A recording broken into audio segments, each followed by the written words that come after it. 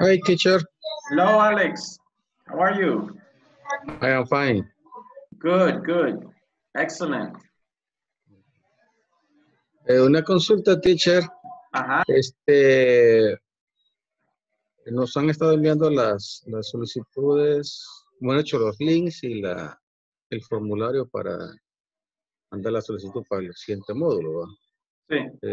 Creo que dice que hasta el día 8 tenemos para poder hacer eso, ¿va? No, el 8 inicia el curso. Ah, el 8 inicia, sí, eso Sí. lo pienso hacer yo mañana. Ya mañana lo voy a Sí. enviar todo. Porque yo Sí. consulté ahí con la oficina y me dijeron que lo llenáramos. Sí. Sí, yo no estoy muy, yo no sé exactamente cómo es la plataforma que les han creado para hacer el ingreso y todo, pero porque es primera vez. Okay. Pero me imagino que si siguen los pasos no van a tener problemas. Y sí, si pueden hacerlo este fin de semana, excelente. Ok. Gracias. Ok. Good. Hello, Rosalba. Hello, good evening. Claudia, good evening. Good evening, teacher. Evening, teacher. Okay, good. Okay, Alex ya terminó el examen. Rosalba, ¿está trabajando en el examen o ya lo terminó? Ya lo terminé, teacher. Ok. En la plataforma, cuando uno termina, en el lado izquierdo, perdón, lado derecho superior, hay un botón que dice solicitar este certificado. Hay que darle clic ahí. Sí, dele clic allí. Yo creo que es un PDF que usted puede descargar. Ok. Si no me equivoco, creo que es un documento que puede ser lo puede descargar o tal vez le pida alguna información para que se lo mande. Ok, vamos a revisarlo entonces. Ok. En Claudia, ¿cómo va? Aún no he terminado, teacher. ¿Y ahora es último día o mañana? No, mañana es el último día para el examen. Ah, bueno. Para el examen. Okay, very good. Let's go ahead and start. Let me send you in WhatsApp. I'm going to send you a picture, okay?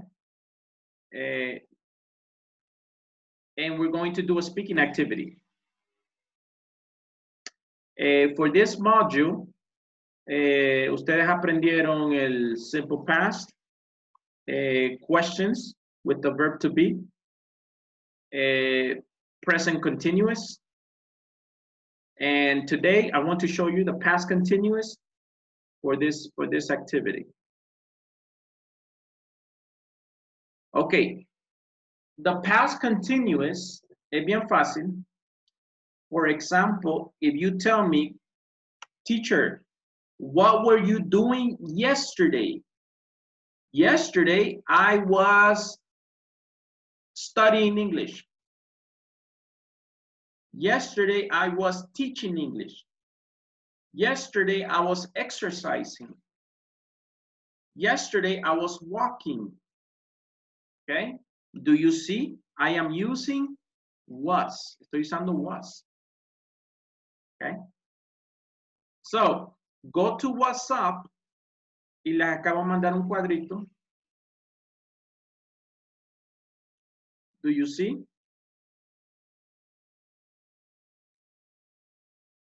¿Ya vieron el cuadrito en WhatsApp? Yes, teacher. Okay, good. So let's go to groups. Ahorita, bueno, no, todavía solo tenemos tres personas ahorita. So, veamos el cuadrito. Y Alex, el cuadrito bajo past, perdón, dice present continuous, ¿verdad? Yes. Hay una pregunta bajo present continuous. Can you ask the questions to Rosalba and Claudia? Yes. What are you wearing? What are you wearing? What are Rosalba? you wearing? I wearing blue t-shirt Blue jeans. Very good. Very good. Claudia, I how would you? wearing,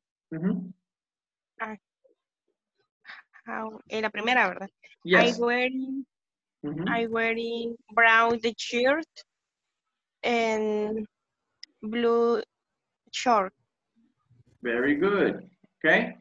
All right. So we have, tenemos aquí otras personas. Let's go to groups. Para los que se acaban de incorporar, les mandé en WhatsApp un cuadrito. Vamos a hacernos preguntas para hablar usando el present perfect, past perfect, and simple past. Okay. Let's go to groups.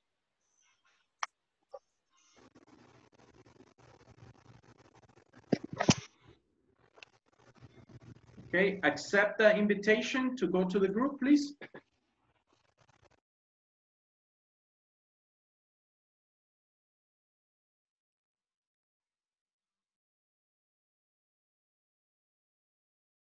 Hugo, ahí está. Pues va. Le formulo las preguntas, me da respuesta y luego viceversa. Yes. Con el present continuous.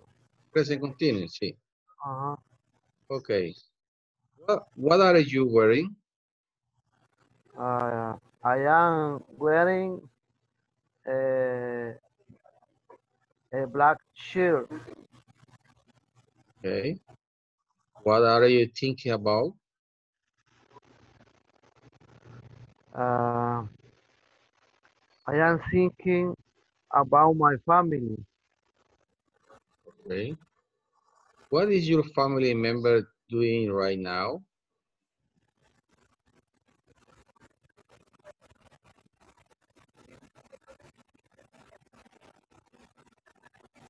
Do you understand, Hugo? What is your family member doing now? Member, Spanish? Family member. For example, your wife, your son, your daughter. Okay. I am remember in my wife. No, creo que no he entendido la pregunta. ¿Qué está haciendo su esposa? What is your family member doing? What is your wife doing? She is doing a dinner. Okay. So you can say cooking. Cooking. Okay. She is cooking She is dinner. cooking dinner. Very good. Very good. Okay. Next. What are you doing right now? I doing in practicing English right now. Very good. La otra. What are you thinking about? I thinking about the work, como en el trabajo.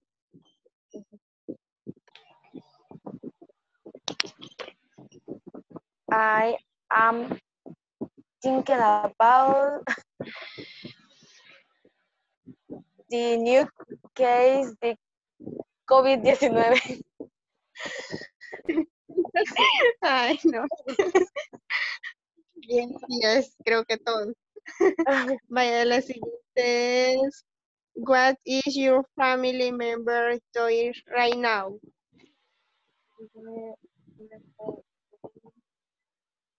Member. What is doing? ¿Qué es member? Remember. El miembro de la familia. ¿Qué están haciendo los miembros de la familia?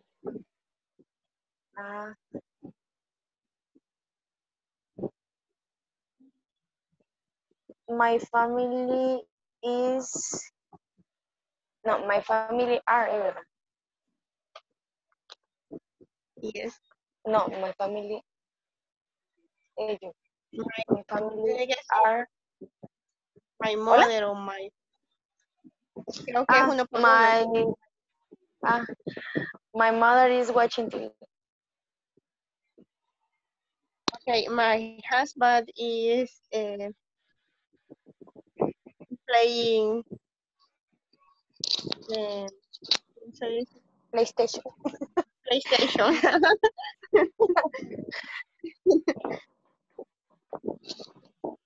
My father and my husband watching TV. Yes, very good. Rosalba, my father and husband, plural. What do I use? Is or are? Are. Are, yes, very good. So Are, now are. say it with are. Repeat with are. Repeat the. My Mhm. sería my father and my husband Are. are watching TV. Yes, that's correct. Mhm. Okay. Ese es el present continuous. Yes, very good. Okay, continue. La siguiente, what are you doing right now? I am studying English. Yes, good. I am speaking English. I Good, am thinking about in 2 course. Okay, good. Okay, now you finish. Yeah. Con el present continuous, sí. Okay, ya todos contestaron con el present continuous. Yes. Okay, Yes. the past continuous is the same. The only thing we're going to change is was and were. En vez de usar is and are, we're going to use was and were. Was for singular and were for plural. Okay? So, ¿quién va a preguntar primero? What were you doing to eat? What were you doing at 8 a.m.? A.m. in the morning, right? a.m. What were you doing? Sleeping. Ajá, solo, pero oración completa. Using the past continuous. Okay. I am. No, I am no. Tiene que ser en el pasado. I Was. was. I was sleeping. Yes, very good. I was working. Good, good. Yeah, good. I was working. Mm-hmm. Okay.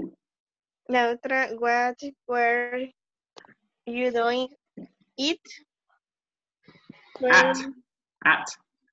At 12 o'clock.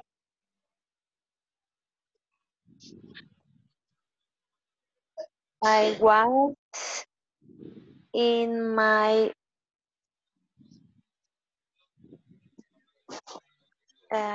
lunch. Okay, so I was eating. Verb eating. My lunch. Yes, very good. Good I job. was working. Mm-hmm. Okay, good. I was cooking in the lunch. Good.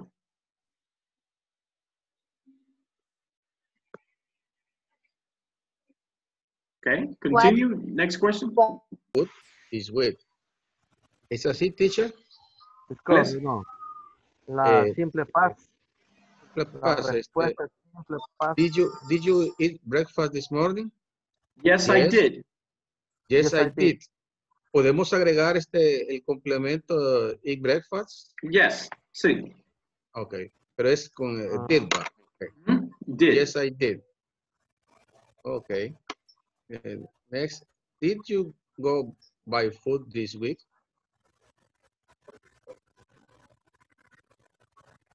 Yes, I did.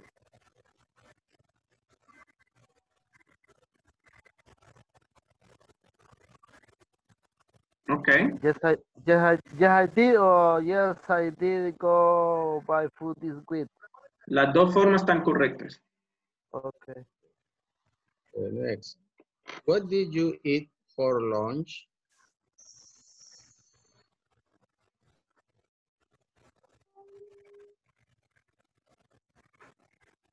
Aquí no puedes usar did.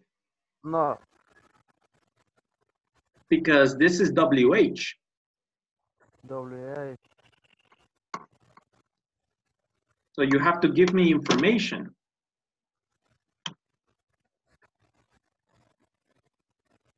¿Cuál es el pasado de eat? Eat. What is the past? Yeah. Sería ate. Ate. Very good. Ate. Yes. Aquí I ate.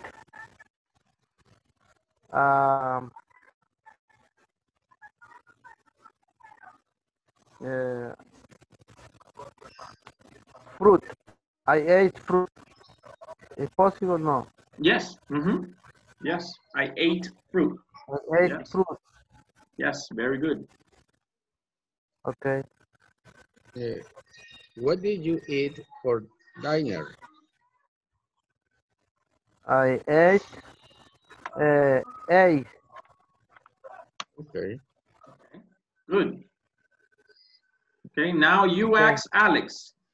Now it's time for Alex. Okay. Did you eat breakfast this morning? I ate it. Yes, I did. Yes, I ate it. Okay. Did you go buy food this week? Yes, I budget food. Yes, I did buy food. Buy food. Yes, I did buy food. Yes. No lleva ahí el go. Se anula el go.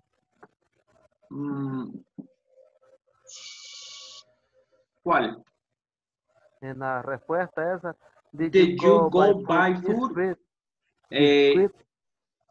Sí, you can say, yes, I went to buy food. ¿Por qué went? ¿Por qué tiene que cambiar? Pasado. Because the question is in the past, correct. Did está en el pasado. Yes, I went. Yes, I went. Very good.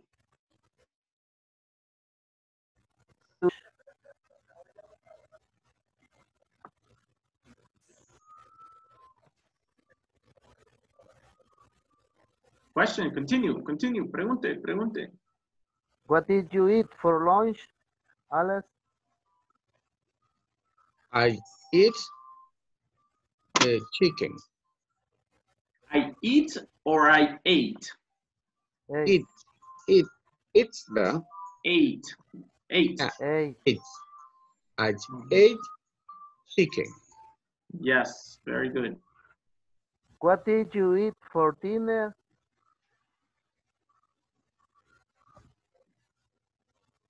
I ate fruit. Yes. Okay. Okay, very good. ¿Ya respondieron en el past continuous? Sí, ya lo Yeah, present hicimos. continuous. Okay. También. Okay, very good. Questions? Do you have any questions? Aquí en la paz continuo, tengo un poquito de duda, teacher, para la respuesta. En la primera pregunta, what were you doing at 8 a.m.? La respuesta, I was,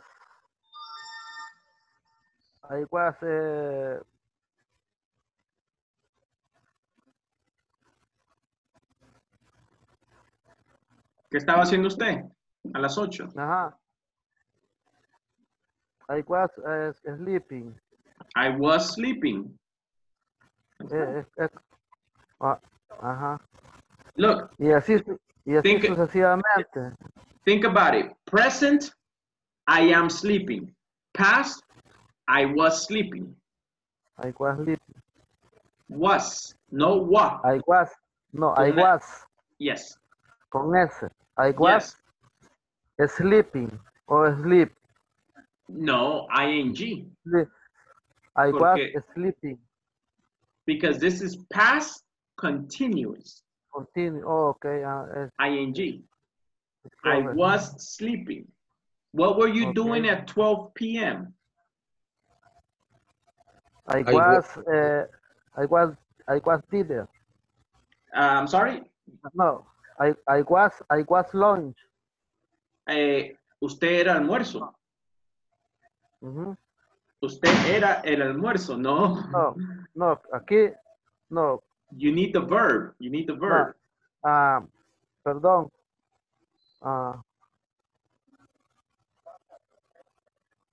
¿Cuál es el verbo?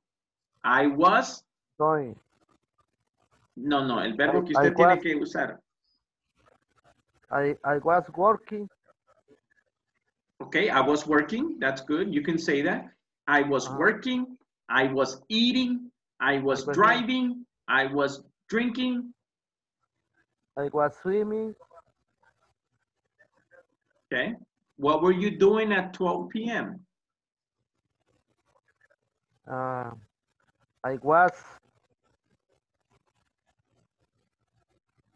I was learning English. Okay, good. I was learning English. Ahí está. Good. Okay. Good job. Good job. Okay, very good. So that is the difference. Present, I use I am, or he is, or they are. Past continuous, I use was and were. Okay. Was, Okay. ¿Preguntas? ¿No? was and were. En el past continuous. Yes, was and were. Was for singular, were for plural. Plural. Okay. All right, let's go back to the group. Okay.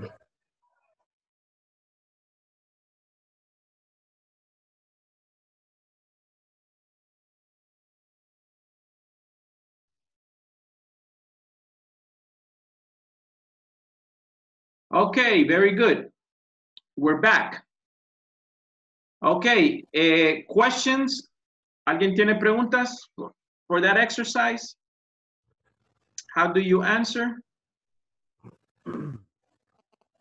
How to use is, are, was, were? Do you have questions? Teacher, Yes. en el past continuo, en la primera dice, what were you doing at 8 a.m.? ¿Por qué usamos were?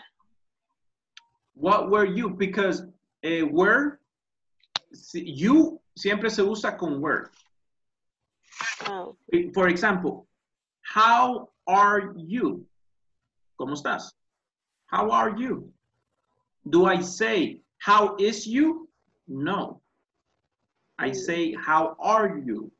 So, el sujeto you, aunque estoy hablando de you plural o you singular, siempre voy a usar el verb to be en el pasado were. Were. Ok, sí. O sea, teacher, que el was solo es cuando digo I. Yes, for single. Y también he or she. He was eating. Here. Okay. She was working. Okay, let me share my computer here with you para que vean mi pantalla. Okay. Yo sé que ese no lo han visto todavía en la plataforma, si se dan cuenta. Simplemente lo agregué porque es bien fácil. Solamente recuerdan que is was. Okay. And are is were. Where? That's it. That's it. Solo recuerden eso. So, is, I use it for I, she, he. Where, I use it for they, we, and you. Simplemente. Okay. Example, what was your sister doing at 12 p.m.? Oh, change it. Tu amigo, your friend. What was your friend doing at 12 p.m.? How do I answer? In the past, right? Entonces, ¿cuál uso? Was or were?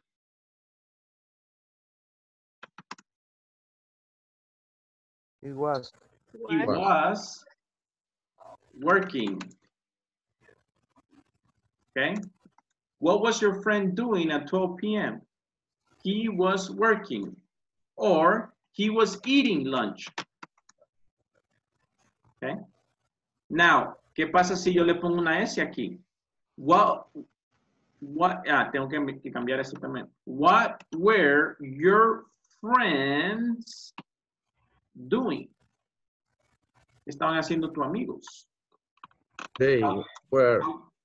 Where, yes. They were working.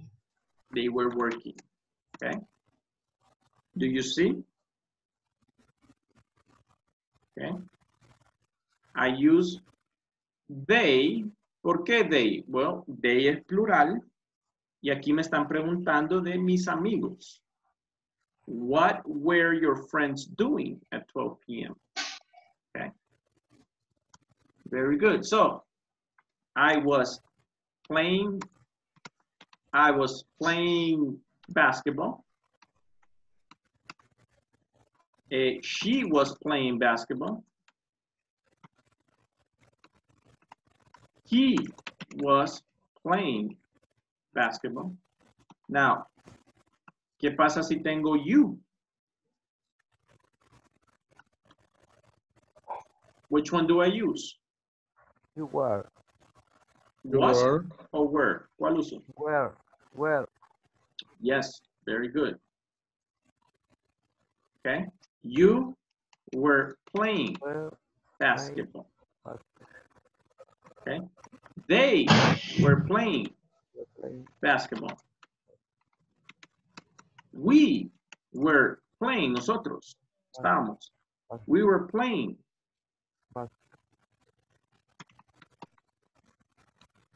Very good. Questions? ¿Preguntas? Okay. Now, ¿qué pasó con el past continuous? Okay. I asked you, did you go buy food this week? Okay. Now, para empezar, esta pregunta está en el presente o en el pasado? En pasado. Pasado. ¿Por qué? El did. Did. Porque did es el pasado de do. Do es el presente. Did es el pasado. Okay. So, did you go buy food this week? Entonces, uso el mismo verbo auxiliar. Esta pregunta Yes. es un yes or no question. So this is a yes or a no question. Okay. I say, yes, I did. Sí.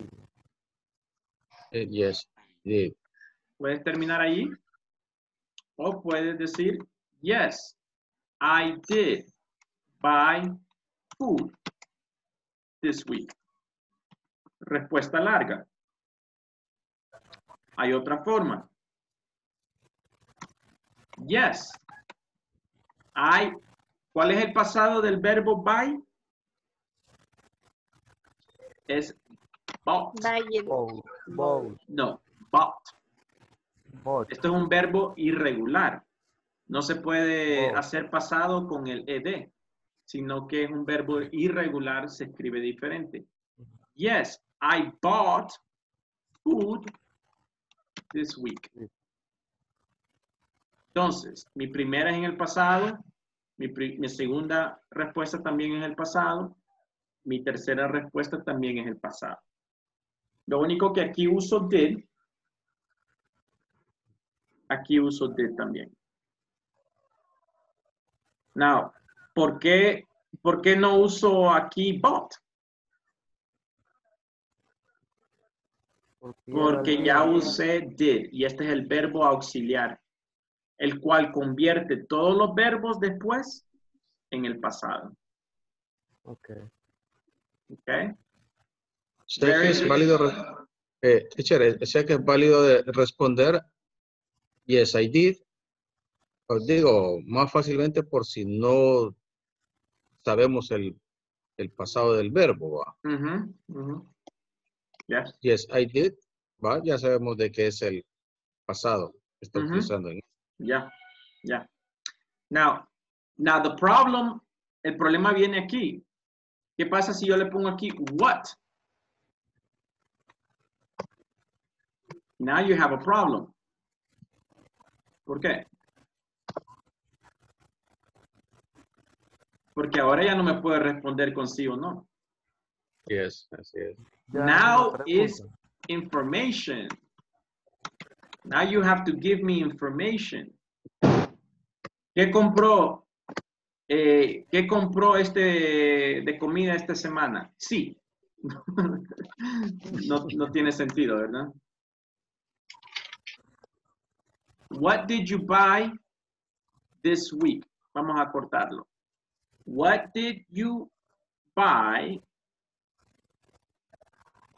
What did you buy this week? Now, here I have to give information. And esta pregunta está en el pasado o en el presente? Pasado. Pasado, ¿verdad? ¿Por qué? Did. El did es el pasado del do. Exacto. So, mi pregunta todavía está en el pasado. So, como tengo que dar información, tengo que usar el verbo en el pasado. I bought milk and eggs.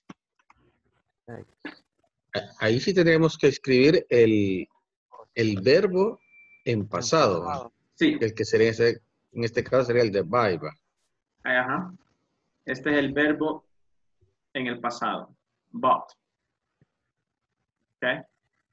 Very good. Okay. No los quiero aburrir con gramática, pero por veces es necesario, ¿verdad? No, sí. Iniciar ahí, ¿verdad? Ok. Preguntas con el examen final. Teacher. Sí. Una pregunta antes de las respuestas que nos puso, de las 3 respuestas que nos puso del pasado, del did, la que más se practica, ¿cuál es de las 3 o las 3?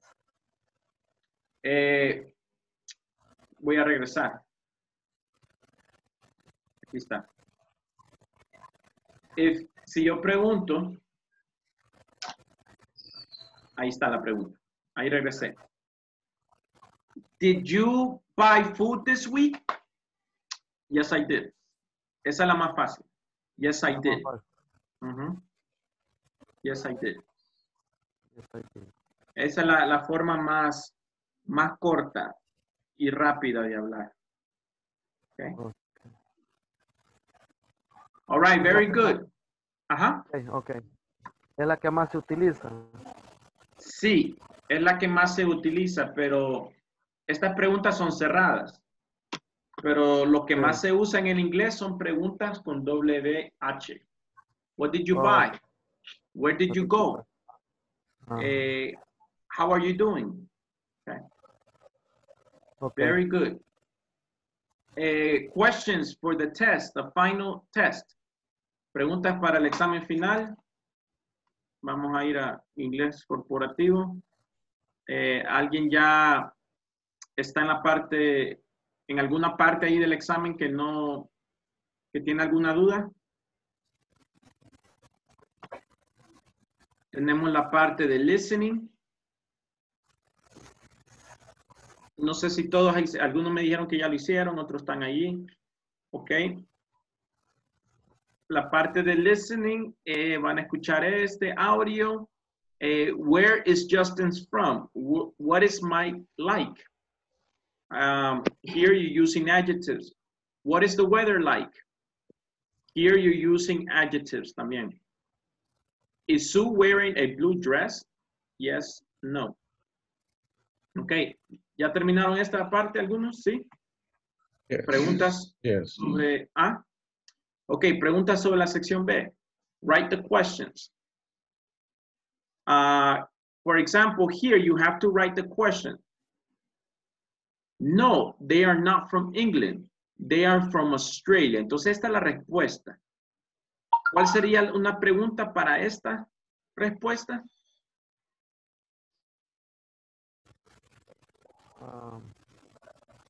Where are you? they? Where are they from? Yes. Where are they from? Ah, no. Perdón. No, porque aquí hay una no. Entonces no puede ser WH. Tiene que ser una pregunta de sí o no. Are they from England? Are they from England? No, they are not from England. They are from Australia. Do you see? Do you see here? Yes. Okay. Yes. Number 2.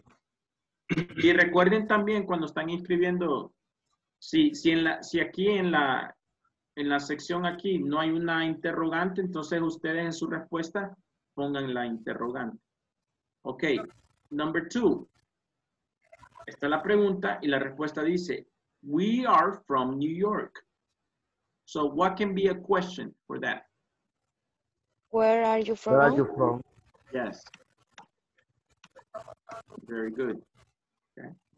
Number 3. I think he's 22. Está preguntando la edad. How old is she? How old is she? That is correct. Okay, very good. So ahí están. No le voy a dar todas las respuestas. Quiero que traten ustedes. Ahí le faltó la is. Ah. Por eso Teacher. no me dio. Ajá. Haga la 4. Ok. Es que la 4 es la única que no he hecho. Ok. Ayudemos a Vanessa con la 4. ¿Quién quiere darle? ¿Quién quiere tratar? Is your first language Spanish? Is your first language Spanish? Spanish. Is your first language Spanish? Lo voy a escribir como está aquí, Spanish. Let's check. Estaba fallando en el you porque no le puse la R. Yes, los posesivos. Is your first language is his first language. Very good. And number 5, hagámoslo ya que estamos acá. Hugo, you want to do number 5? Are you from Japan? Japanese? Are you from Japan? Japan? No. Are you No. from... No. Are you No. Japanese? Japonés. Japanese. No, Are you no el Japanese? país, sino la No. nacionalidad. Japanese. Are you Japanese? Very good. Excellent. Good job. Okay, so this is exercise B, section B. Section C of the test is adjectives. Okay. Larry isn't serious. Serious es serio, right? Pero aquí me está diciendo que él no es serio. Entonces tengo que buscar el opuesto, el opposite of serious. What is the opposite of serious? He is Funny. funny. Funny. Funny. Very good. Okay, so, ¿alguno le va a dar el sinónimo o el antonym? Synonym or antonym?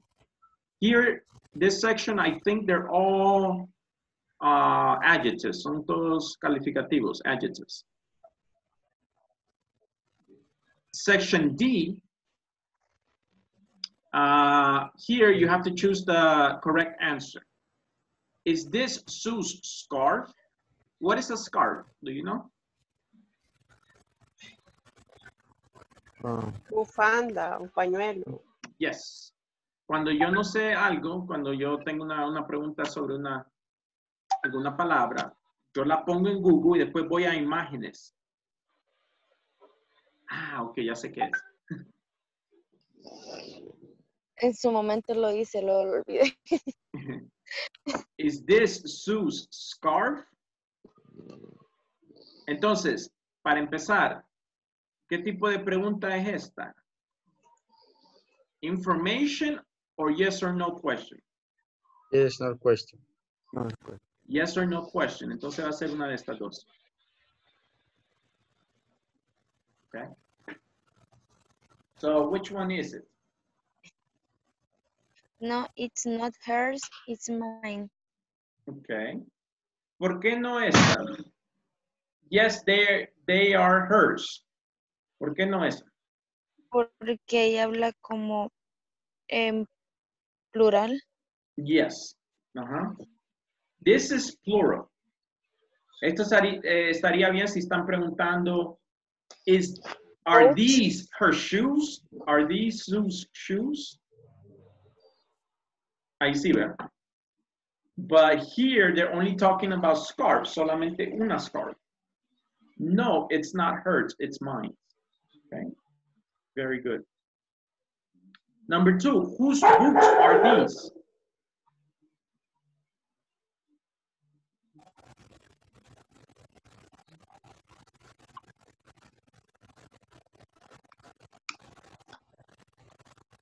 Maybe. Whose books are these? Maybe. Maybe. Maybe they're Kathy's. Very good, very good. Okay, and that is section D. Then you have section E. Use the correct present continuous of the verb. Are you wearing jeans? No, I am wearing a suit. No, I am wearing a suit. Ah, ya vi la diferencia. No, I'm wearing a suit. No, I am wearing a suit. No, I am wears a suit. Which one is correct? No, I'm wearing a suit. Yes. Something very important. For the present continuous, tengo que tener el verb to be y tengo que tener ing. ing. Okay, very good. And section F is the time. Okay. ¿Quiénes se acuerdan el ejercicio del time? Do you remember? Yes. Yes. Huh? Yes. Yes, I remember. Okay, let me see. I think I have the picture. Les puse una foto en WhatsApp of the time. Do you remember? Yes. Yes. Yes. Okay. Pueden usar esta, creo que les puse otra también. Okay, so let's do an exercise on time. Y con esto creo que vamos a terminar. ¿Algunas otras preguntas del examen? ¿Alguna duda? ¿Alguna sección que no entienden? Okay.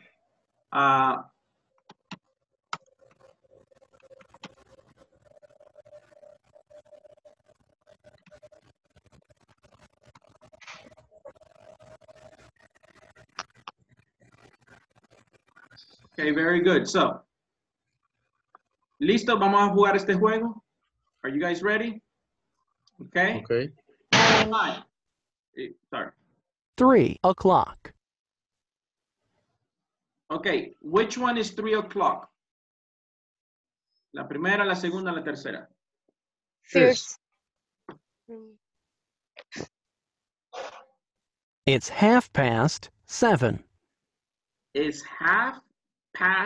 7:30. Number two. Second. Number 3 or number 2? Two. Number two. Number two. Number 2. Yes. Do you see? Ha pasado 30 minutos después de las 7. 7:30. 9 o'clock. 9 o'clock. Number three. Number three.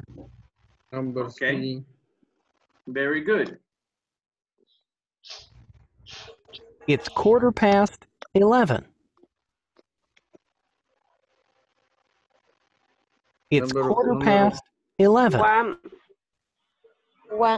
one. Number one. 11:15. Correct. Very good. Now, ¿cómo dijeron ustedes esta? Number 3. How do you say it? According It's to Quarter.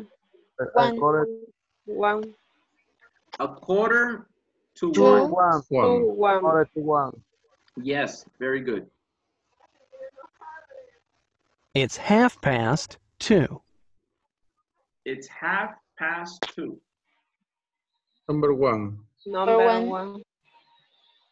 Number 1. It's Very good. 4:45. Number three. A Number quarter to 4. Very good. How do you say number 1? Que son como las 3:15. It's It's quarter past past three. three. A quarter past 3. Very good. What about number 2? How do you say number 2? It's It's half half past 4. four. 4:30. Very good. It's 5:15. It's 5:15. Number three. Number three. Okay. How do you say number 1? It's quarter to 5. According to Quarter to 5. Very good. Very good. It's 7:45. Number three. Number 3. Number three. 7:45. It's 9:45. Number 3. Number three. Yes. How do you say number 2? Que son las 10:45. How do you say it? It's quarter Quarter to to 11. 11. Okay. Quarter to 11. Very good. Good job. Good job. Okay, let's see.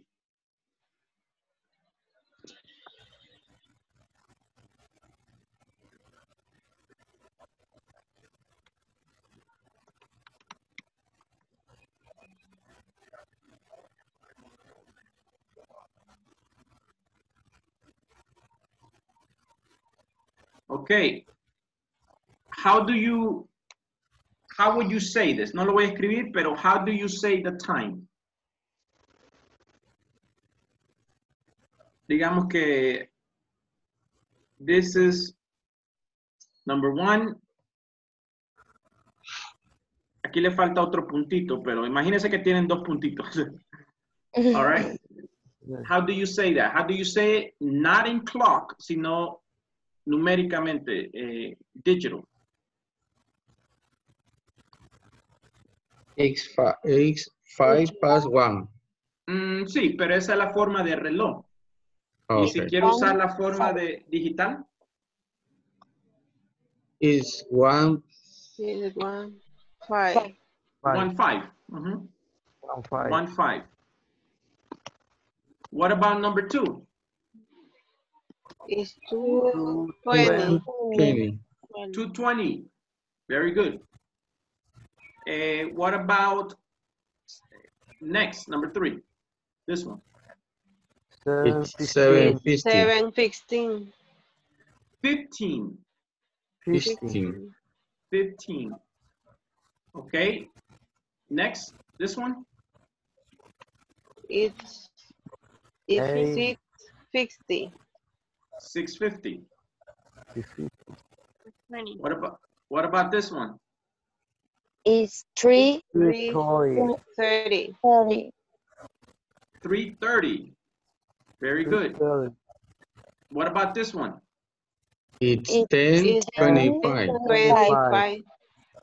Yes, very good. What about this one? 9:10. Okay. This one? It's 11 o'clock. Okay. And this one? It's 12:35. And the last one? It's 4:45. 4:45. Excellent. Normally, in English, you ask someone, hey, what time do you have? Or what is the time? Normalmente te va a responder así, with numbers. Digital numbers. Es más común, más fácil. Okay? Very good. So that is the exercise F. Es lo que van a hacer. Exercise F on the test. And then that's it. Ya solamente. Ya terminaron. Okay, el módulo. Okay. Very good. Let me termino con esto. Let me see. Let me just show you here in Word. Termino con esto solo para. Let me see. Okay. In English, imagine that you have a triangle. Okay. Imagínense que tengo un triángulo. No sé si puedo escribir aquí. Creo que sí, con esto. Creo que sí puedo hacer un triangle. Shape. Quiero ver si puedo.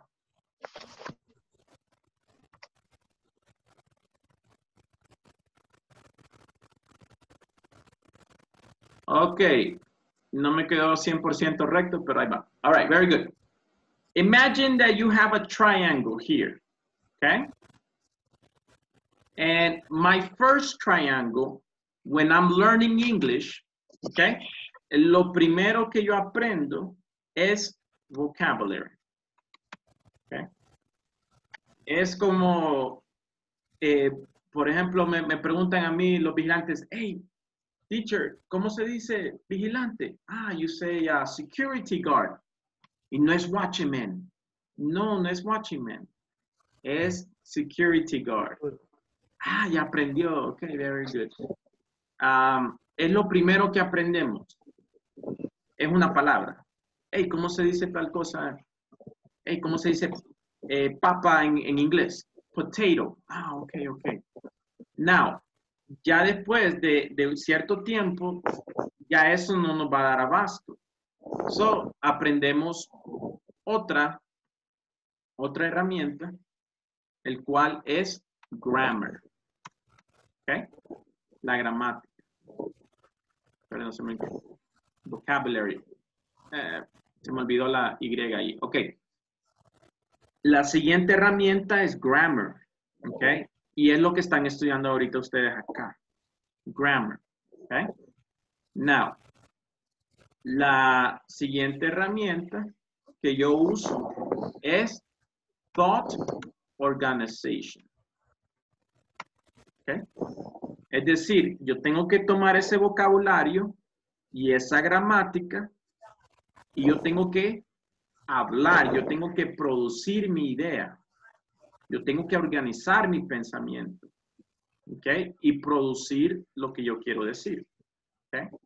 So, el vocabulario me da las palabras, la gramática me da la orden de las palabras y el thought organization me organiza todo eso para que yo pueda hablar. Si yo tengo estas tres herramientas, entonces yo voy a tener fluidez. You can say in English, fluency. ¿Okay? La meta es que yo pueda hablar con fluidez. No perfectamente, no como un americano, no. Sino que yo pueda comunicarme, por lo menos en este nivel, con fluidez. ¿Okay? Que no tenga que estar traduciendo al español, preguntando en español, sino que tomo el vocabulario, tomo las reglas de la orden de las palabras, pongo eso en una organización, en orden, y lo que voy a producir es fluidez de idioma. ¿Okay? Saben que una silla no necesito 4 piernas, sino que puedo hacer una silla con un rectángulo, se para, o una mesa. Yo puedo hacer una mesa con 3 patitas y no se va a caer, sino que se va a sostener. ¿Okay? Esto es lo que están haciendo ustedes ahorita en este módulo. Están aprendiendo, están incrementando el vocabulario, vimos bastante vocabulario de actividades, de adjetivos, calificativos, vimos verbos, etc.